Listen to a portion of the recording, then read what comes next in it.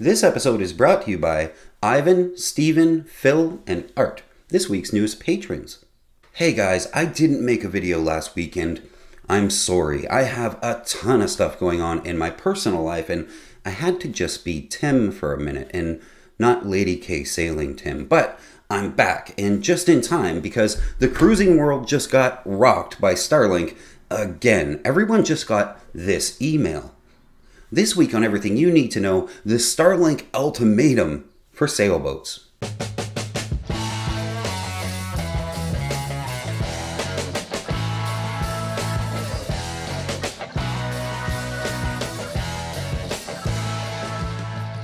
We did an episode on Starlink a couple of weeks ago when they changed their plans and it looked like it wouldn't impact cruising sailboats all too much. The threat was that they might start calling us sailors out for using the service while moving or in the ocean, which as per their terms of service, we weren't supposed to be doing.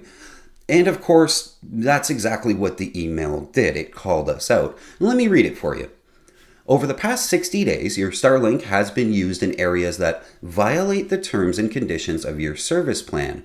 Your plan does not include service on the ocean. So starting as early as May 9th, 2023, you will be unable to connect to the internet on the ocean except to access your Starlink account, which is convenient, where you can make updates and changes. It goes on to tell you what your options are, and we're going to discuss those, but the message here is pretty clear. We know you used it on the ocean. It's what's missing from the message that we should talk about too, and what the sailing community is going to do about it. Most of my professional career has actually been spent working in the telecommunications industry, if you can believe it. I've worked for MCI in the US, for Comcast, for Bright House, as well as a very big supplier here in Canada. And all this feels a little too familiar for me. What's happening with Starlink right now feels like the early days of every other technology. If you're old enough to remember the long-distance calling wars of the 1990s or how cellular service proliferated across the planet, things were sketchy at first and the plans kept changing for those technologies. It seemed like companies were trying to see what billing model that they could use to extract the maximum amount of monthly service fees from us. And if you could remember when text messages were 10 cents per message, it was crazy back then. It usually took about a decade for things to get ironed out with a new technology and for them to find sort of a singular billing practice to take the lead. And now, of course, at this point, you pay one price literally for everything your cell phone can do, or your home phone if you still have one of those.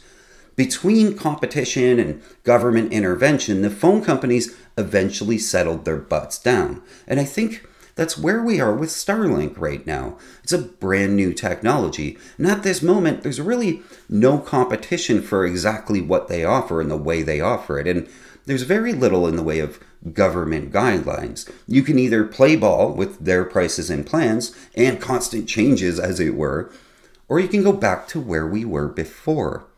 As an example, you'd be, let's say, on the east coast of the US with an American SIM card in your phone, and you'd have internet. If you needed really good internet to, say, upload a YouTube video, you'd stay in a marina for the night. And that's what I did.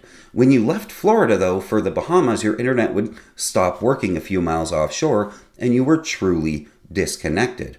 When you landed in the Bahamas, you would buy another SIM card from them, pop it into your phone, and you'd have internet again.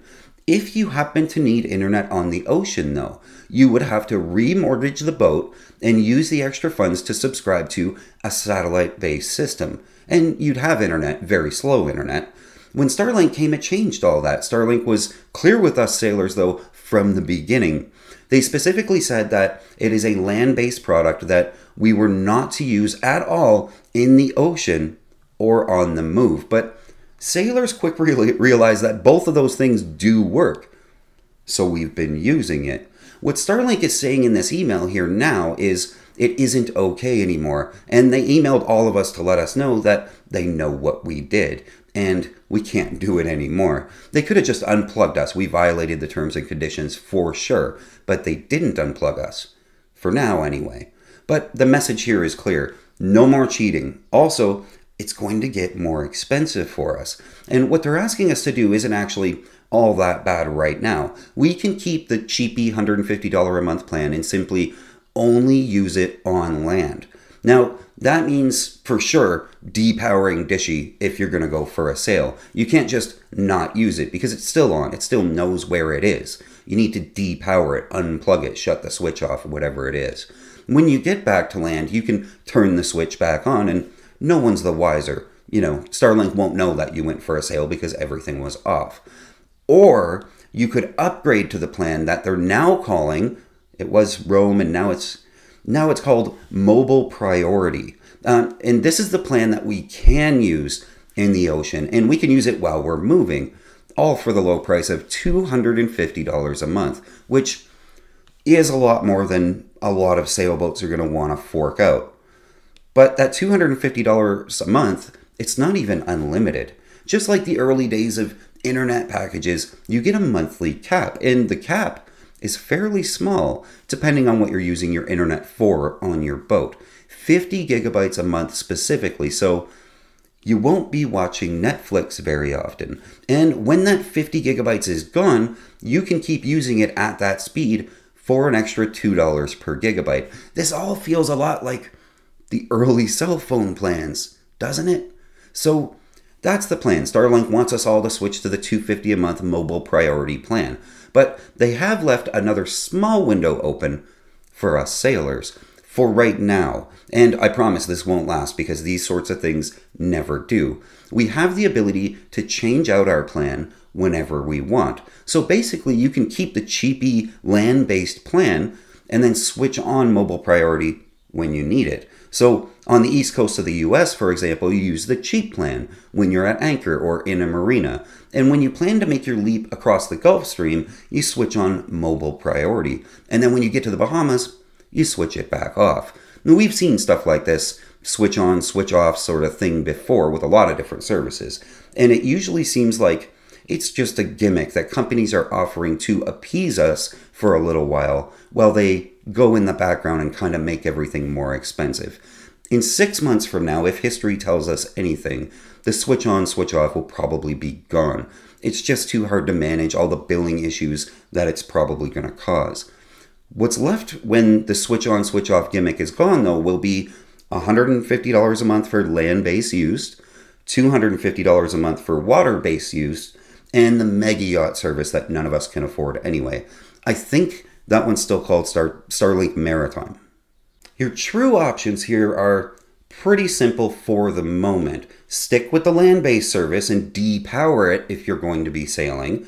And then when you get to a foreign country, keep your fingers crossed that it'll still work. Right now they're saying you can change your address when you land somewhere, but again, too complicated. I don't think that'll last. If you absolutely need internet on the ocean, you're going to need that next plan up, the mobile priority for $250 a month with the 50 gigabyte limit. For now, switch that on when you need it and switch it off when you don't. But don't plan on being able to do that for long, and you're going to end up just paying for the $250 a month regardless.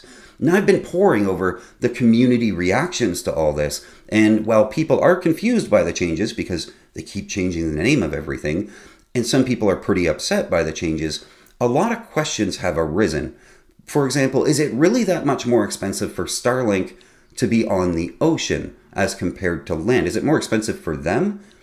Technically it is. On land, one satellite can cover thousands upon thousands of houses, paying customers. It makes it worth it to cover that area, say southern Florida. Loads of customers worth the satellites to do it. On the ocean, though, you don't have those customers. Also think about this. We're paying right now for the infrastructure. Launching satellites is expensive. The network is expensive. The backhaul is expensive. By the time our kids are cruising on their own boats, I think things will be a lot better. Think about the cell phones again. Everyone right now is paying for this stuff, and it's an investment in the future of the internet on our planet. And it won't just be Starlink. Big things are happening with other rocket ship owning billionaires as well. Amazon is set to start launching their similar service to cover the entire planet with internet, and that presents some interesting things. Amazon's business model is usually to launch a product losing money, in order to get it up and running. The whole company didn't make money for more than a decade, almost 2 decades. And Amazon will likely come in with a service that's not only a little bit better, but also a little bit cheaper. And it'll drive the Starlink fees down, which will then come back and drive the Amazon fees down. We're talking 5 years from now, but that stuff is happening right now. We're a part of it. We're just on the crappy part of the journey, the long-distance calling wars, the 10-cent text messages era, if you will. We're going to pay the price for a future where a flat monthly fee will have internet on all your devices anywhere in the world. Lady K Sailing is brought to you by patrons, people who give a couple of bucks an episode to make these videos possible. If you like the channel and want to help out, please consider becoming a patron. That's it for this week, guys. Until next week, keep the heavy side down, but not too far down.